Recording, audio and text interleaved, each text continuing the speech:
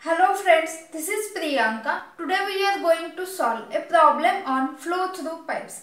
In this video we are going to find out what is the rate of flow of water from this different cross-sectional area of the pipe for which one end is connected to the tank by considering major and minor losses. So first I will read what is the given problem.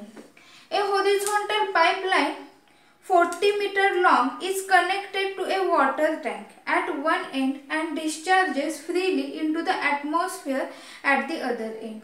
For the first 25 meter of its length from the tank, the pipe is 150 millimeter diameter and its diameter is suddenly enlarged to 300 millimeter.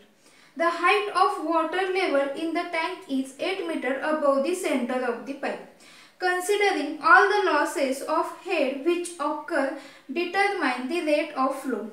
Take F is equal to 0.01 for both sections of the pipe. So this was the given question.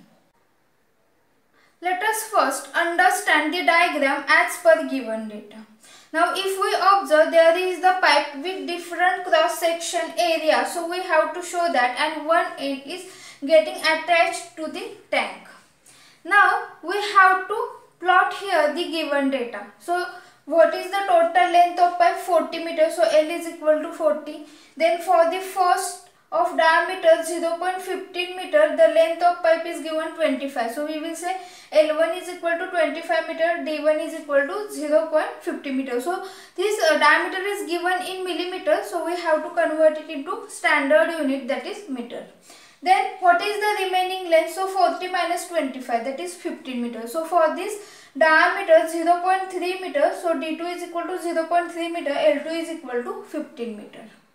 And here the surface of water is given at a height of 8 meter from the center of pipe. So here is the center of pipe and we have to show this capital H is equal to 8 meter. So here I have shown. So coefficient of friction F is equal to also given, that is 0.01. Now if we observe here, this pipe is having with two different cross section area. That means what? Suppose we consider here the rate of flow, that is Q remains constant. Then because of different cross section area, velocity will also different. So for the first pipe, we will show here velocity V1. So we will consider this pipe as a first pipe and this pipe as a second pipe. And in the second pipe, we have to show the velocity V2. Now what is the direction of this velocity? So it is in the same direction of the flow, that is towards the right hand direction. Now we will consider here the section 1 and section 2 and we will apply the Bernoulli's equation. Why? Because in this question we have to find out what is the rate of flow Q.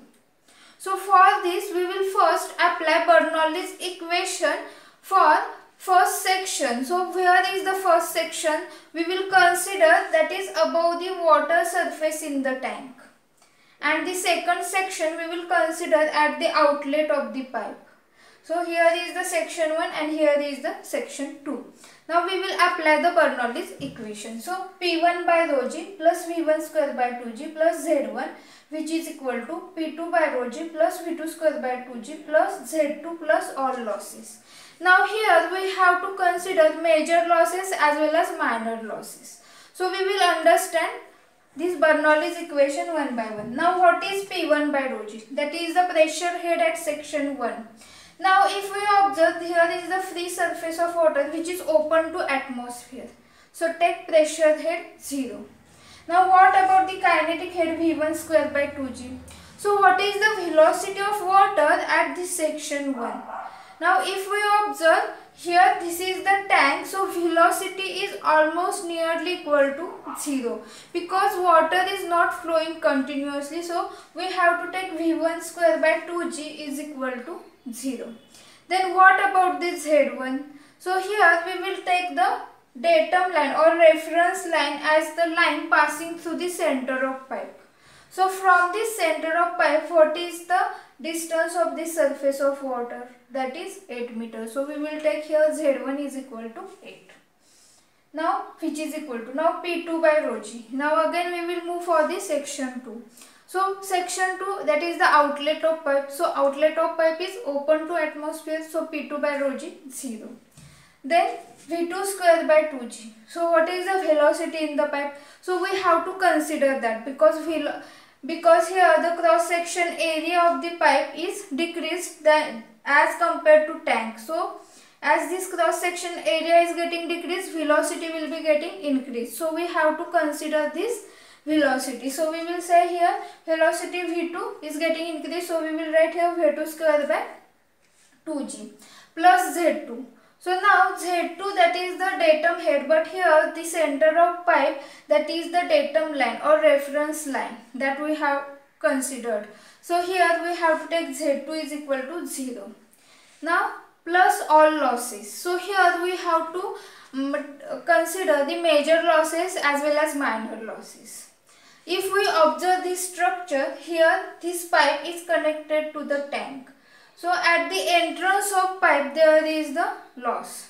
So we can say that HI1 because at this pipe 1 there is the loss of head at the entrance of the pipe 1.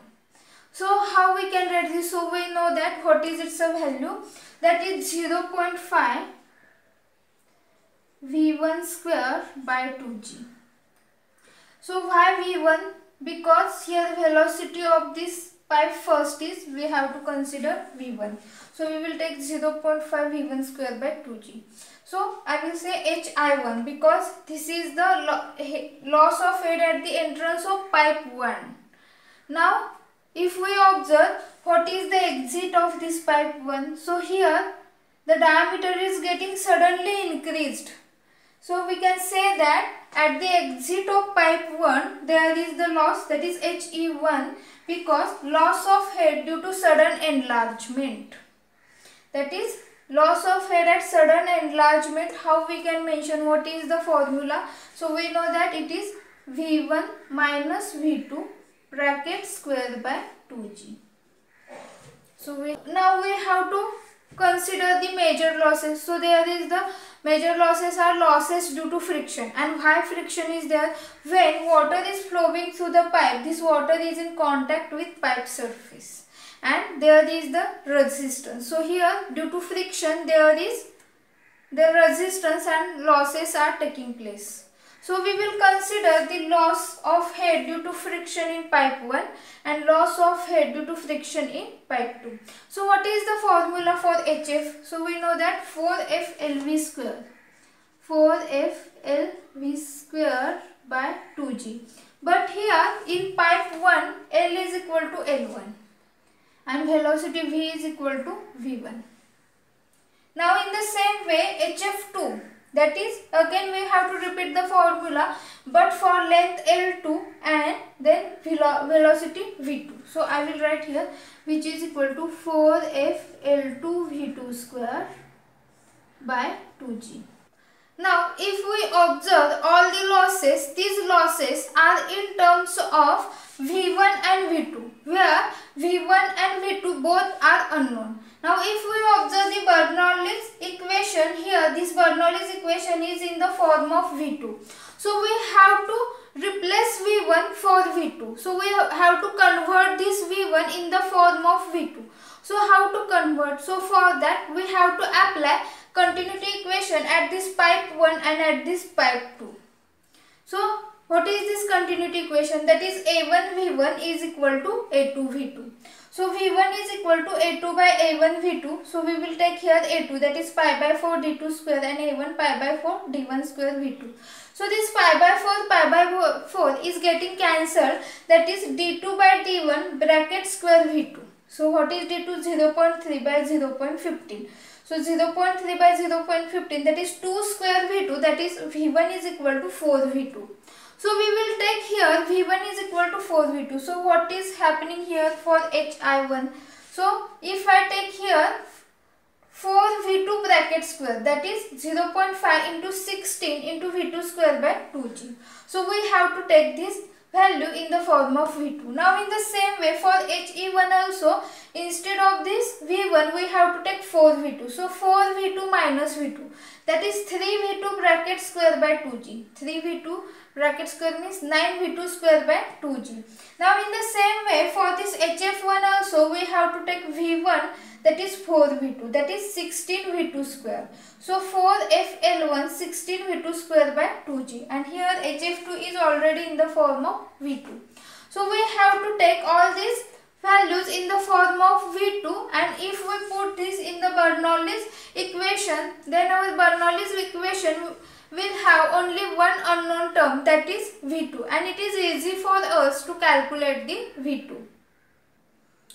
Now we will simplify all losses in terms of V2 square by 2G, and we will put the value. So we will rewrite this Bernoulli's equation, that is 8 is equal to V2 square by 2G plus, now HI1 is 8V2 square by 2G plus HE1, that is 9V2 square by 2G plus HF1. So here we have to put the value 4 into FL1. So if we observe that the value of F is given and L1 is also known, so we will write here after putting the value 106.67 V2 square by 2G plus, now in the same way we have to also put the values, that is for F, that is friction, coefficient of friction 0.01 and L2 is 15. So when we put the value we will get 2 V2 square by 2G.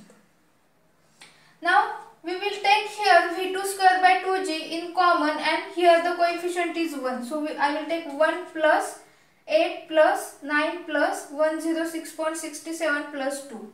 So when we solve this, we will get the answer V2 is equal to 1.113 meter. Now we will find out what is the discharge or rate of flow Q. So now area A2 is known. So A2 V2, that is Q, that is pi by 4 into 0.3 square into 1.113, that is equal to 0.07867 meter cube per second, and we will convert it into liter per second by multiplying with 10 raised to 3, that is 78.67 liter per second, and this is the answer.